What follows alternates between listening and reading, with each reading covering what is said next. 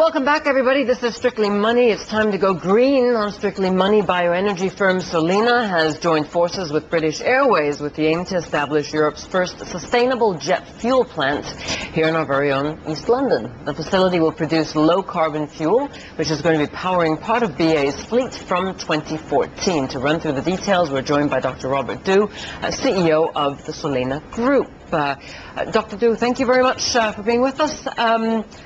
Talk us through what exactly Solena is, what does the company do, and what are your future plans? What we are is we partner with Solena, with British Airways in order to take waste from the City of London and convert them into jet fuel that would help British Airways meet the European Trading Scheme standards, which actually starts as of 2012.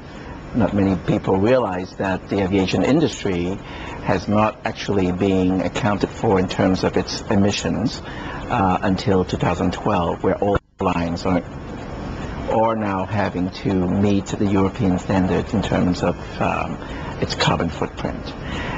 Utilizing biomass to produce jet fuel has been something that airlines has looked for many times. Unfortunately, today, fuel from biomass like bioethanol or biodiesel, for example, do not meet the airline specs because, as you know, when we fly on jet airlines, the temperature outside is minus 40, minus 50 degrees. Yeah.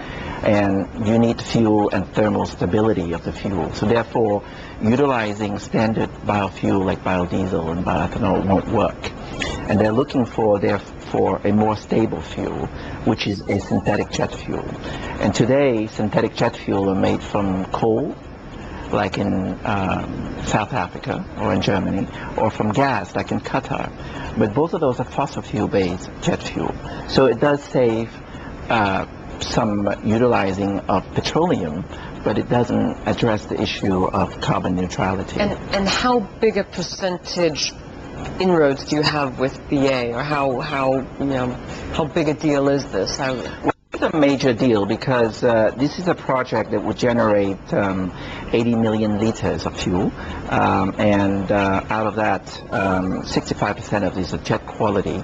So once the plant is producing by 2014, it would provide all of the fuel needed for city center, London city center, as well as for Heathrow Airport. Dr. Du, thank you very much for being with us and for explaining. Dr. Robert Du, the CEO of the Solena Group.